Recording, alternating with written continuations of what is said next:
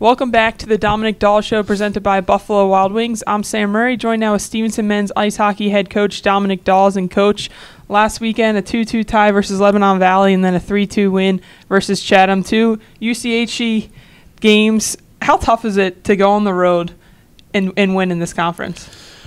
Yeah, I mean, if you look at our standings in this conference, it's throw a blanket over essentially everybody in the middle of the pack, and it's pretty crazy.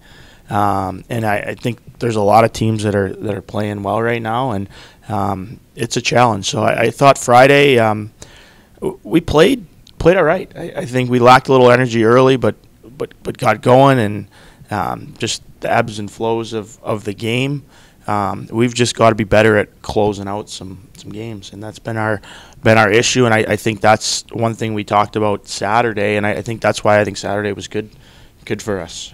Regardless of the opponent, we kind of hung around. We had some opportunities. We hit some posts, but we hung on late.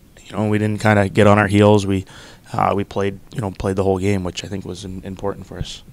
Yeah, looking at stats over the past 7 games, the line of Dominic Brenza, Carl Lydon, and Nick Gray have been paired together, and I think they have 29 points together over the last 7 games. Talk about their production and what they're bringing. Oh, I mean, no question, they've been our top group. But our thing all year is we need to get a little bit more balance. I mean, early we had the one line going and not really anybody else. Now we've got this line going and not really anybody else. So we've just got to find some balance. We've got a few guys hurt and injured. I think we are a little bit tired, so we're trying to manage that as we kind of prepare for this week. But I think hopefully when we get kind of a full complement of guys back, we can get a little bit more energy and go from there. Yeah, looking ahead to this weekend, it's a big weekend. It's Kings and Manhattanville, both MAC and UCHC schools. What do you have to do to get wins this weekend? I think for us, I mean, the focus is one game at a time from now on, and just making sure that we go in prepared for Kings. I mean, they've played us hard the 2 times we've played us. I think we exhibitioned them and it was like 4-2, and then it was 4-1 up there.